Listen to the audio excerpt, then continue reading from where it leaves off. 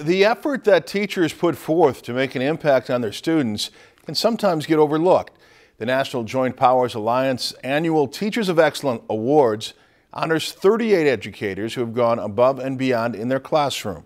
Our Logan Gay has more on the awards ceremony. Being a teacher can be a demanding job. Most days they have to focus on more than just teaching.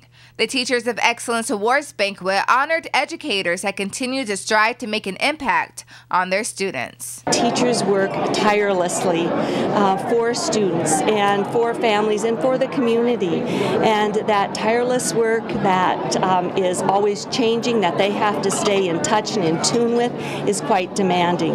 And all of us, wherever we are, that support makes us even better. Molding the young minds of the future is a big responsibility that these dedicated educators don't take lightly. And I know that I need to put my best foot forward for the students, because it's all about them. It's not about me, and they deserve the best, and that's what inspires me.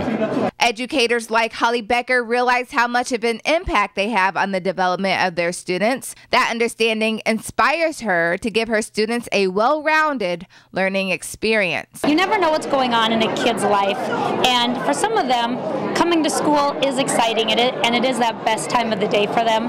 And so to know that they might be coming or might be excited to come to math class, I just want to make it as fun as I possibly can for them. But just like any other profession, teachers get worn out too.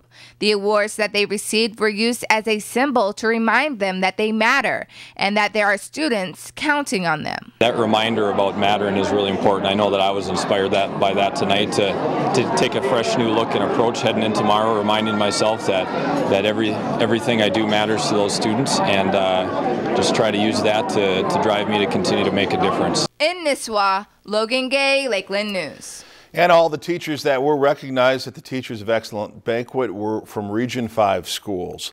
If you've enjoyed this segment of Lakeland News, please consider making a tax-deductible contribution to Lakeland Public Television.